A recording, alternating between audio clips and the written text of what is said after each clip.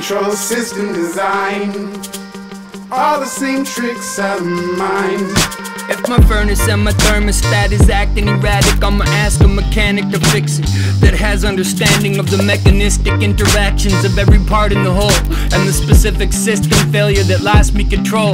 And if my mood is erratic and catching the blues is a habit and minor triggers seem to move me to panic, I'ma do psychiatric assessment. And if they label it a major depression, I'ma conversate with clinicians and maybe take a prescription to correct that chemical imbalance between my ears. But what I really want to hear is control system engineers explain the trade-off built into designing race cars. If you want them to go faster, they're gonna have to break lots when they fly off the track. What kind of design flaw is that? Not a flaw, just a compromise between safe and fast. Control system design, identify the central target, the homeostatic optimum the system is benchmarking. Every cell in my body's got a sense of its margins. 100,000 mini control systems in every organ, quick responses, pushing the gains out of the pockets, positive feedback loops, so easy to overshoot. From blood pressure to temperature, glucose to mood, the optimum depends on what's been popping with you.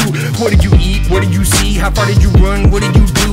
I'ma get back in the groove when the situation improves. Control system design, keep it all inside the borderlines. You know them by the polar size, all the same tricks of the mind.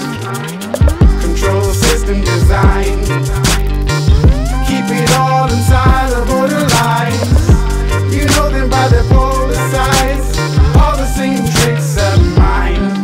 I wanna talk to the original design engineer that put my brain and body together. This arrangement is weird. I'm not talking about a non-existent god with a beard. I'm talking Darwinian selection over millions of years. Each organism adapting to environmental stress, optimizing behavior to its situational best, and not for the purpose of living life healthy and blessed. The ultimate target was always raw genetic success. Threat assessment, anxiety rises, and that's adaptive even if a threat is imagined. False negatives are disasters. The trigger is tracking an average fitness maximum with redundancies overlapping. Robust is better than accurate. Anxiety and depression, are they diseases or symptoms? Like physical pain, it depends on the day, depends on the triggers, relationships catching damage, frustrated ambitions and trauma, and mismatches from ancient to modern living.